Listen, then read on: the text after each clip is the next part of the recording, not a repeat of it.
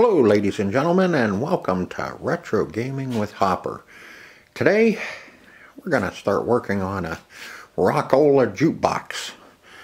This is a rock-ola 477. You can see it's been sitting for a little while. Got a nice layer of dust on it.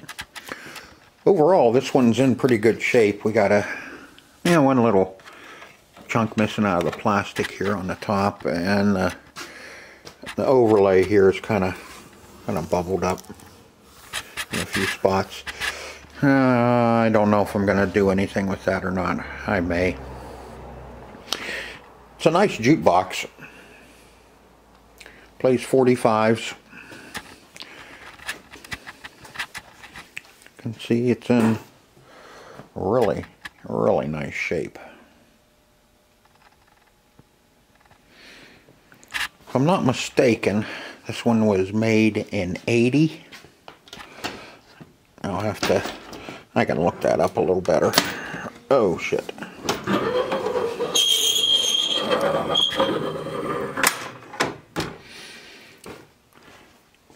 As you can see, it's in pretty good shape.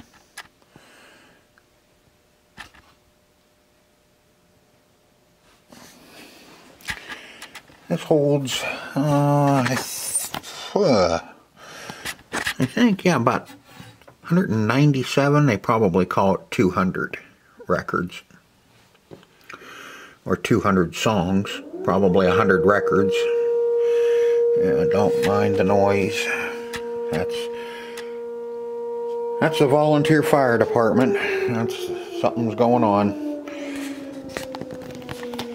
Now, shut this off while that rings, and then we'll finish up this section. Okay, if you haven't guessed, I live pretty close to the fire hall. It's only about a quarter of a mile down the road from me. As I was saying, the rock-ola 477. This one is not a full mechanical. This one does have solid state boards in it for selections and positioning of everything. Everything is here. We got the coin mech. Everything is with this one, so I don't have to hunt anything down.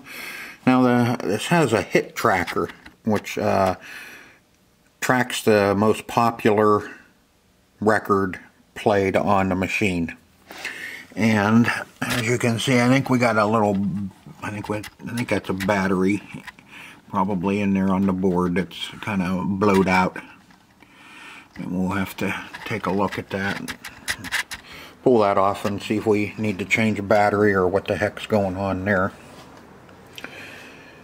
But I don't think we're going to have to do too much to this. I think we're just going to basically have to clean up the mechanism. Because when you turn it on,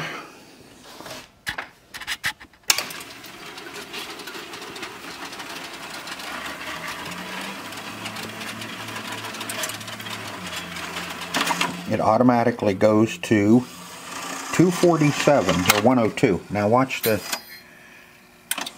just rolls right over,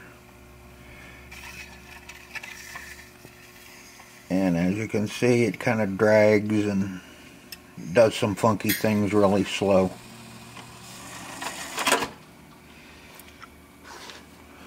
That's all it does.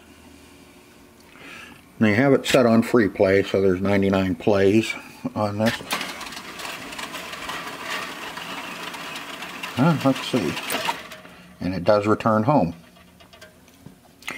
But if you try and you make a selection, 183, oops, reset, 183, it'll move through.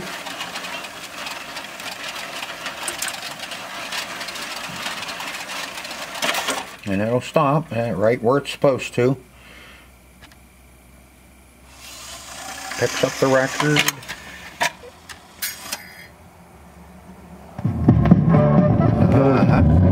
And it just kind of moves. So there's not enough tension on the needle. see, we do have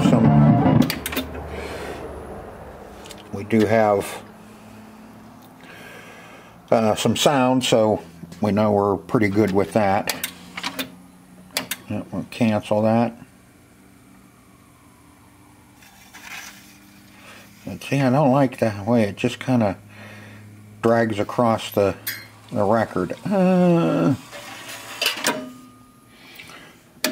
So I'm hoping we just got a gummed up mechanism, and we can get this mechanism all cleaned up, and she'll start working like she should. But every time you turn it on, as soon as you turn it on, it goes to that one certain record and puts it on. But as you can see, the more you select and use it, it starts getting a little better. So that's just telling me that the mechan is just gummed up. Years and years of just oil. And it does look like somebody did try and oil it up. And they probably had it working when it's a little warmer. It probably works a little better when it's warmer. It's another cool day out here today. But we got some big old speakers in it. So I'm sure this is going to be a pretty nice little jukebox once we get it. See if I can get the. Oh, come on.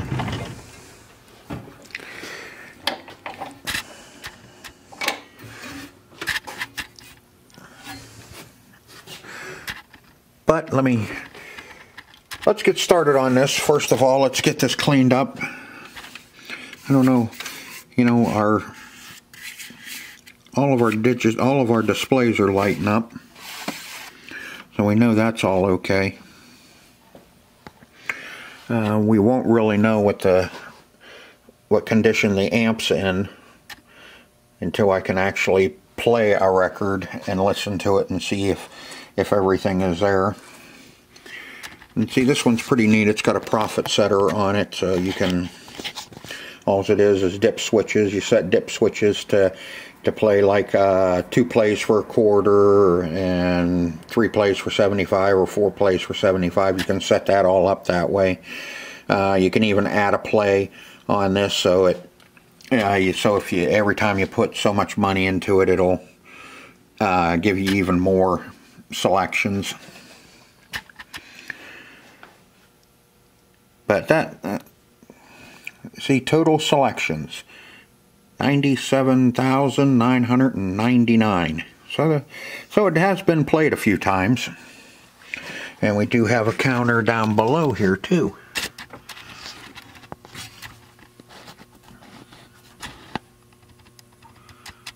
Which has 49,000 on it. I want to get this front opened up so you can see the front of this. But this one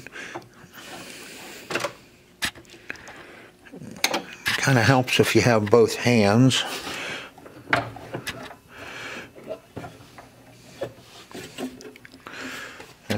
Give me a second. Let me open that up and we'll take a look at the speakers and all that. There we go. See, this one's got 2 big woofers on the bottom and 2 mid-ranges on the top. You got your mid-ranges and your woofers down below. That's the crossover down below. And your crossover for your speakers. And the crossover, what the crossover does is it separates the frequencies for the bass, which go to your woofers, and then it separates the mid-range, which goes up to your mid-range speakers. I don't see any tweeters in this, so this is only a two-stage. So you have your woofers and tweeters, and as you can see, we have our electronic encoder, and we have our electronic selector. This is what tells it when to stop for each individual record. Instead of on the older rock-olas and that, you had that big wiper wheel on over here with all the contacts on it, and that's when it told you when to stop and when not to. for each individual record. This one is a little newer, so it's going to be a little more electronics and less switches, which can be good for some and not too good for others. Just depends on what you're looking for and what you're trying to do. If you just want a great jukebox for the home, for your man cave, I know I keep saying man cave, whatever. If you just want a great jukebox, this 477 is going to be an excellent jukebox for the house. Or it can even go out on location in a retro place where, you know, instead of CD jukeboxes, we put the 45 jukeboxes in a retro place. It'll be like a nice old style retro pizza shop or even a bar. People still love to listen to vinyl. Vinyl is starting to come back again because it does have a warmer and sounds a lot better than the digital. Digital to me is just a little too tinny. I like the vinyl because it's a lot warmer. And we got a big box of extra records with this too, and some labels. So we got a nice big box of records here we can go through. We can go through those and I'll show you what's in there and what's actually in it as far as record wise goes. If you noticed, the 183 I punched in was that Daniels guy with some sort of somebody that goes down to Georgia, and I'm not going to mention it because I don't want to get hit with copyright infringement. So that's the whole problem with working on these jukeboxes and putting them on YouTube, the work on YouTube, because you get it all fixed up, but you got to find a record or a song that's not copyrighted. Or you can, I guess you could go buy the song so that everybody could listen to it on YouTube. And we got the manuals with this. Imagine that. I mean, service information. And we get our model 477 phonograph 160 series service manual. And I mean, this thing, this manual is nice. It's got everything in it. It's got the breakdown of everything in here. Plus, we get the domestic and export wiring diagrams. All the wiring diagram is in here. Nice, nice. And a parts catalog. What do you think? You think we can just call these people up and order some parts for this? But that's our rock-ola 477. Like I said, the first thing we're going to tackle is we're going to tackle cleaning that mech and see if we can't get it to act right. So let me get everything all set up here and we'll get down and we'll start cleaning that. And I'll show you how I'm going to clean it. I don't know how everybody else cleans it, but I'll show you how I'm going to clean it up. Okay folks, I decided to go ahead and pull the whole mech out to clean it, get it all cleaned up. That was kind of the plan all along, but I was looking at it and yeah, it'd be easier if I just pull it out of there. Okay, removed all the records. And okay, to remove this one, you have these bolts that run up through here and up through the top, come up through here, and then there's a little retainer that goes right on the groove of that bolt once it comes up through, so it can't vibrate and fall out, because those have to be loose when you're playing the machine.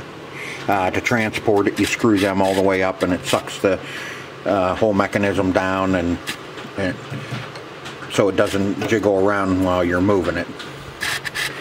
Okay, I took off the encoder. That way I don't damage it while I'm taking it out. And then the other box in the back, I took that one off the back side too. And you have to remove all the plugs. We have the couple big ones. There's one here, and there's a smaller one in the back. Those are sitting right there. Remove those. Remove your plug right here. Wire that goes right in here. Remove that one, and make darn sure you remove this little guy right here. The pickup input goes right in there, and there's a ground wire. In the back it's grounded to the mech itself, and then the wire runs all the way up to your pickup, to your needle. Make sure you unplug that and fish it out from behind there. Once you undo the ground, it looks like, okay, you undo the ground, now it can come out, but that one runs all the way up to the amp. So you have to make sure, take that one out. Or now you have to find a new wiring harness if you don't, because those are little ass wires that are in there, and you really don't want to try and sit down and repair them. So make sure you take them out. And after you get all that done, you're ready to pull the whole mech out. Now to bring the mech out, you see we have the big opening here through here, but that you can't pull it straight out because of your yeah, this guy here. I'll think of the name of it here in a minute. So we're gonna have to pick this up.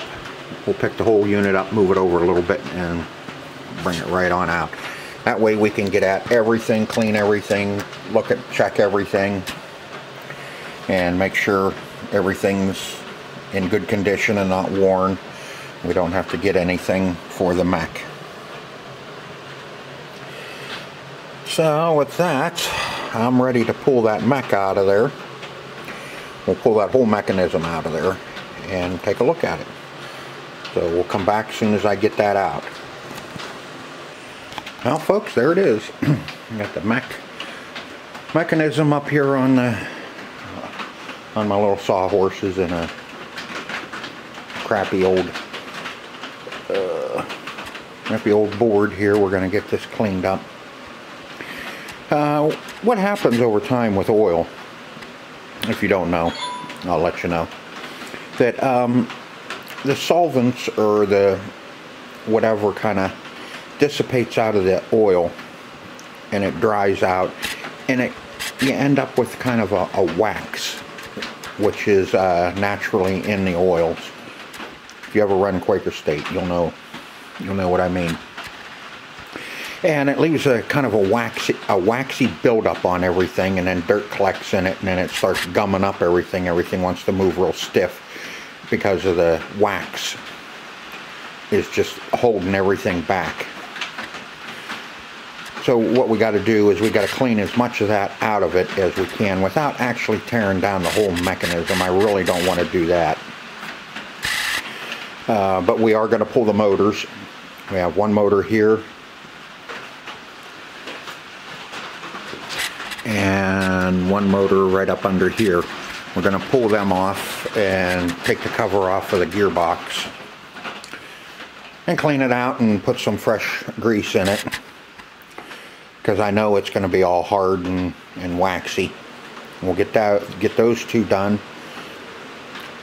and we'll, like I said, we'll get these shafts and everything cleaned up and oiled, and probably some light grease on the gears back here. As you can see, it's kind of a waxy. So we'll get that all cleaned up and put some light grease on it. Might use some lithium on it. That'll help it a lot. And hopefully everything will free up and we can and the mech will work properly then afterwards. What's nice on these is there's a little spline sticking out from the bottom of the motors, and you can turn them and move the mech wherever you need it.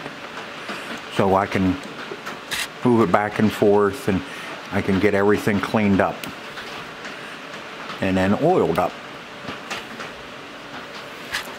Then also we can vacuum out the bottom of the box, and we can get everything all cleaned up in there too. And while I was looking at this and working on this, I see that somebody spot welded a spot here and right there. So they were having some problems with that supports flexing too much, and I don't think that's factory. There's one back there too, because that looks like somebody just got in here with a MIG and just zapped that seam together, which was probably pretty smart, so the mech is a little more stable in it. That was probably a weak point on these. Don't know for sure. I'm sure somebody will tell me if it is.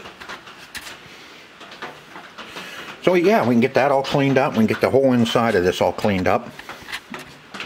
Get that mech cleaned up and lubed. Get those gearboxes taken apart. Take the covers off of them and check the gears and everything in them, and probably re-grease them and clean it all up. And then we'll be ready to put it back in. So let's get started on this mech. First I'm gonna pull the motors. We'll pull those two motors and put them on the bench, and we'll pull the covers off of them and take a look at everything inside of them and see what they're like. And that'll take me probably about 45 minutes. But with the magic of video, you'll be right back to see what I'm doing. And I'll show you.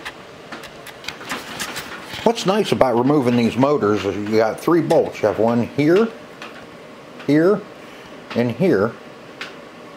Undo the plug and it just pulls right up out of there. Same with the one on the bottom. You take the 3 bolts down off the pan, and the gear pulls right off, and you have them off. It's one of the simplest designs there is for those. Now on these motors, you can see they look identical, but there's 2 different part numbers. See, on this one, this is the one that goes underneath, that drives the basket and everything, is 52502-A, 28 volt DC.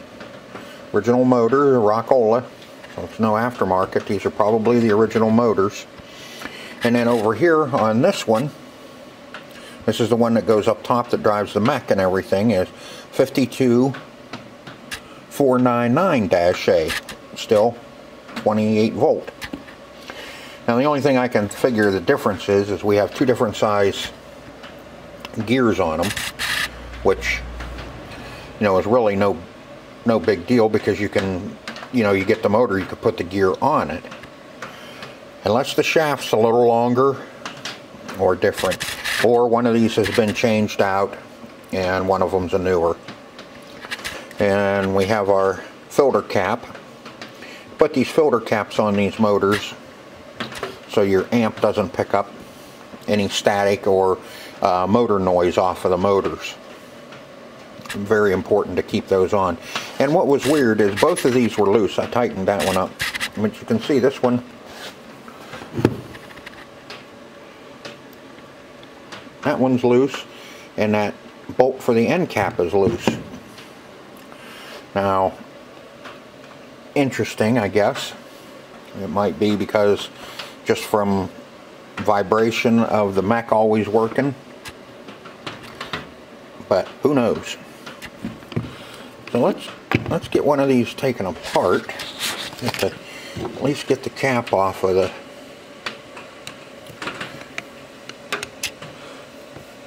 gearbox, and we'll take a look and see what kind of condition it's in.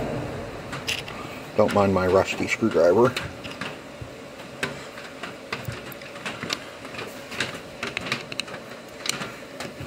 Not everybody has the money to spend on all brand new tools. And I cheated too before I started this segment. I loosened up all the screws. I didn't take it off, but I loosened up the screws so I could do this with one hand. Like I said, this is a nice jukebox. It's a solid state, and not much to the mechanism. Just a lot of gears, shafts, cams that all need cleaned up.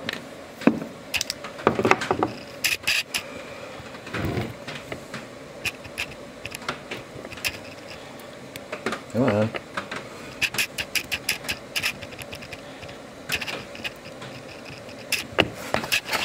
Oh, let me see if I can get a hold of that with one hand here and get him opened up. No.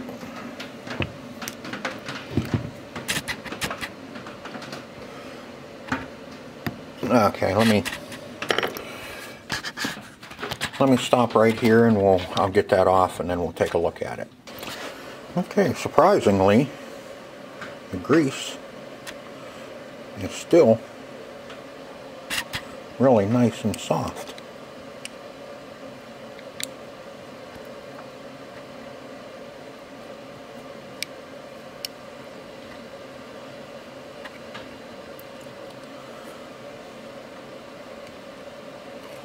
So we're not going to have to repack or do anything. I'll put some more new grease in there, and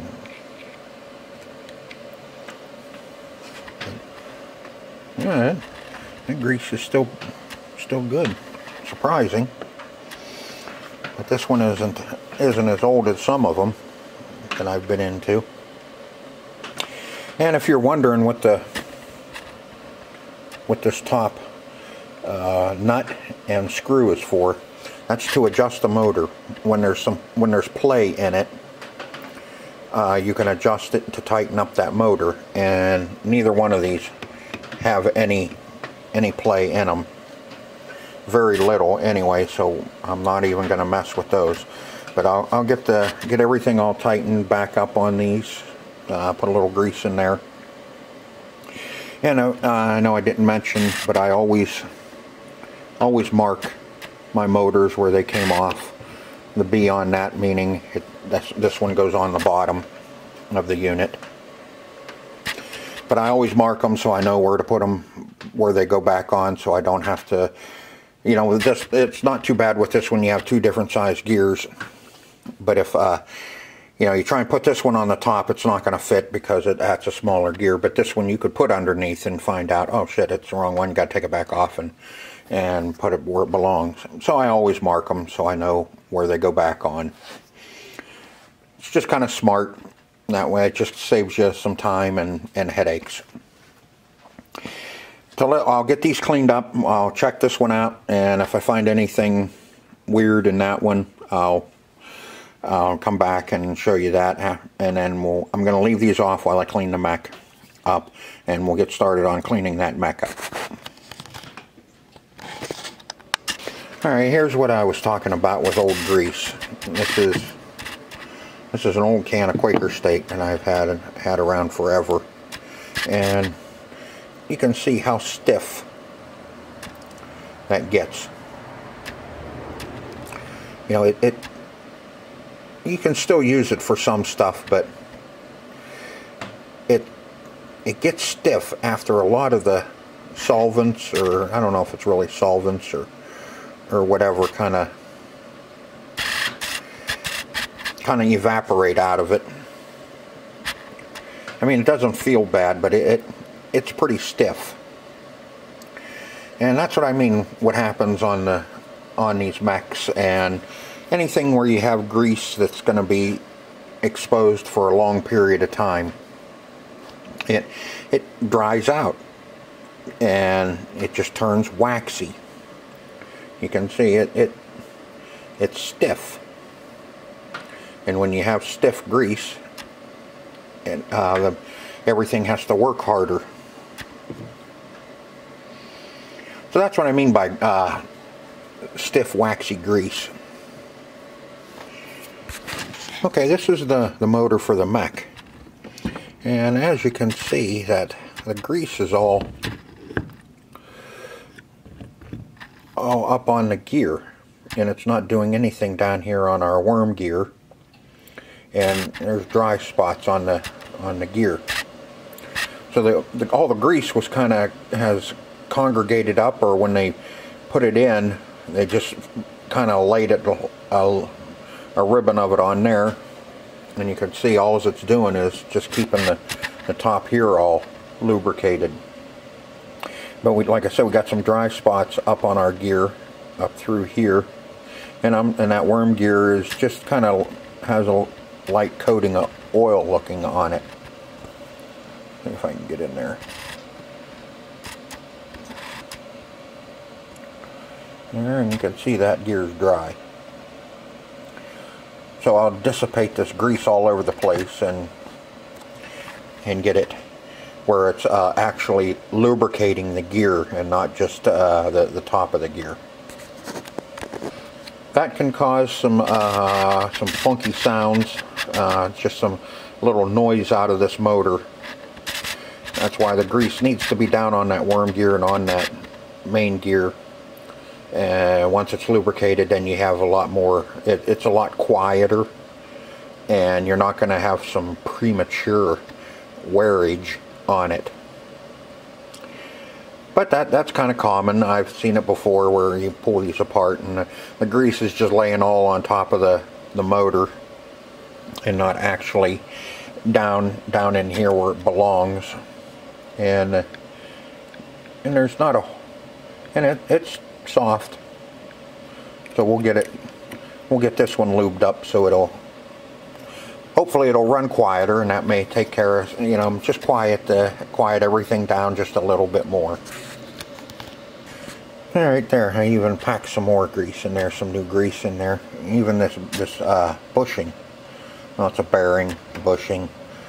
I always assume a bearing has rollers in it, and a bushing is just a sleeve. But anyway, it was dry, nothing in it.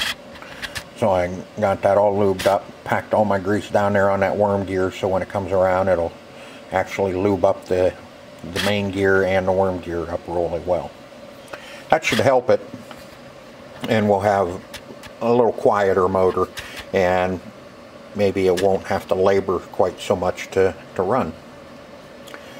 So I'll get finished up here, and then we'll get started on cleaning the mech. Alright, after checking both of these motors, see this one, how nice and tight. Nice and tight that one is. This one, it's got quite a bit of play in it.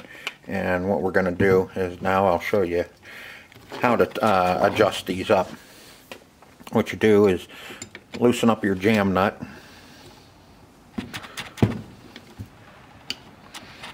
And then hold your jam nut, tighten your screw,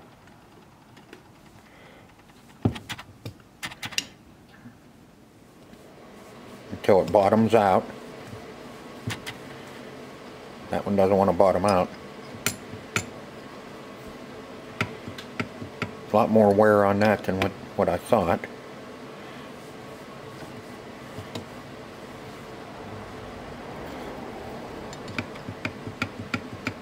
Getting there. Hope I got enough adjustment in this.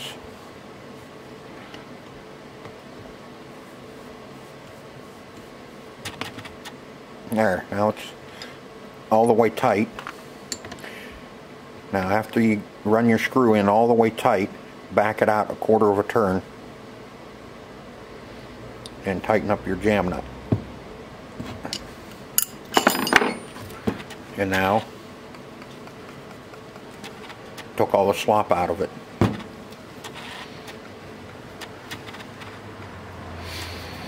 Now it should be good to go. Like I said, that one wore a lot more than what I thought. That was the one that all the grease was just laying on top of the gear and not on the worm gear or the main gear. So you can see it had a lot of wear in it from not having enough grease in it. But now we should be good to go. Nice and tight. Just like this one.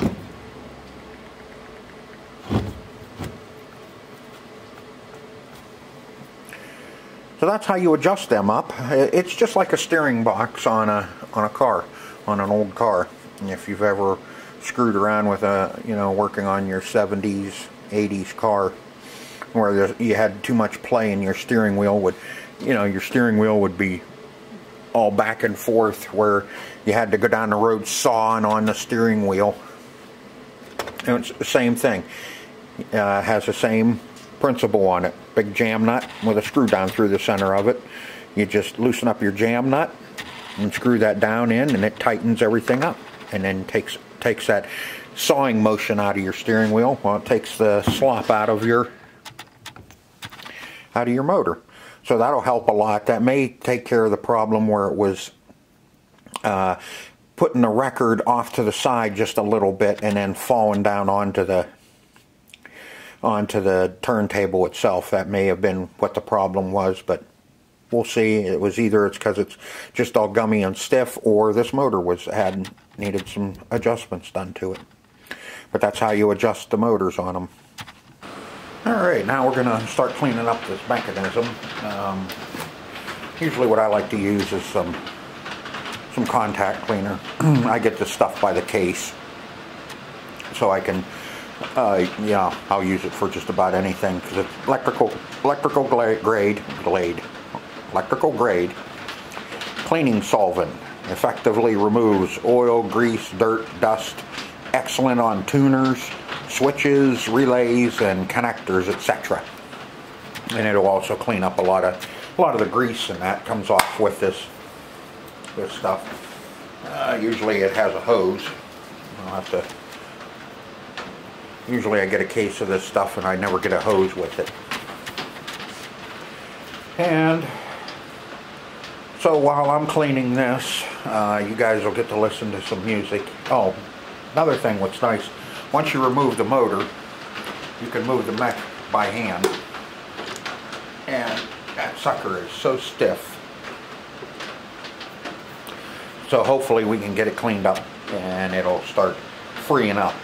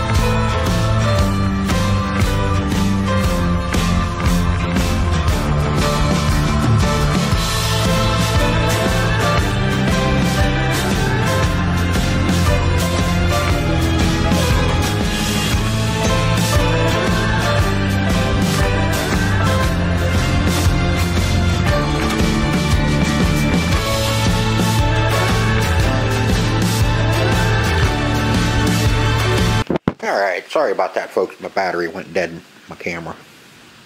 Okay, we got her all cleaned up, and as you can see, this doesn't take much effort at all now to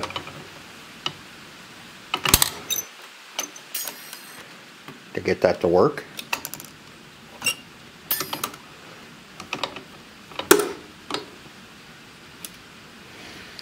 So now all I got to do is I'll oil it up a little bit, get some oil on it, and we'll get the motors put back in, and we'll be ready for it to go back in the jukebox.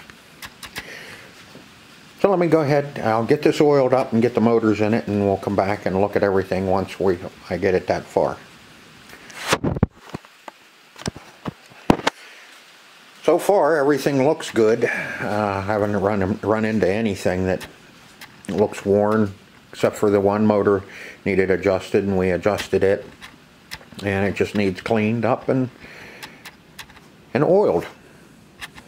So hang in there, and we're getting close to being done with the mech. Okay, it's all oiled up, motors are put back in it, all cleaned up. I put a little bit of white lithium on the gears.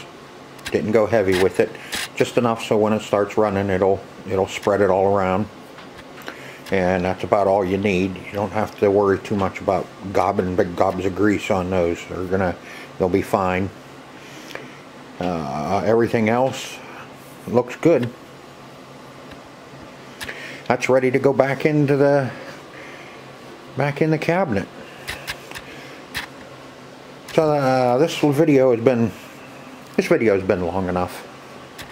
I think we'll go ahead and cut this off here, but before we do, I'll let you know everything that we've done. We've pulled the mech out of the cabinet, got it up on the table here. We got her all cleaned up and oiled, adjusted the one motor that was pretty loose, oiled, and some light grease on the gears. Everything's all ready to go. It's all ready to go back in, and hopefully that'll take care of our problem. Now, when as I was cleaning it and oiling it and all that, I was running it by hand, and it comes all the way down. It'll set the record down, and the arm goes over and goes all the way down now. So I'm hoping it was just something gummed up. We won't know for sure until we get it in the cabinet and get it fired up and see what it does. Yeah, we'll have to load it back up with records. I took all the records out of it. Hopefully I stacked them in the right order so I can just put them right back in the way I took them out. And then I don't have to sit there and go through every one of them with the board and match them all up to their individual hole. But I hope you enjoyed this video. If you did, hit the like button.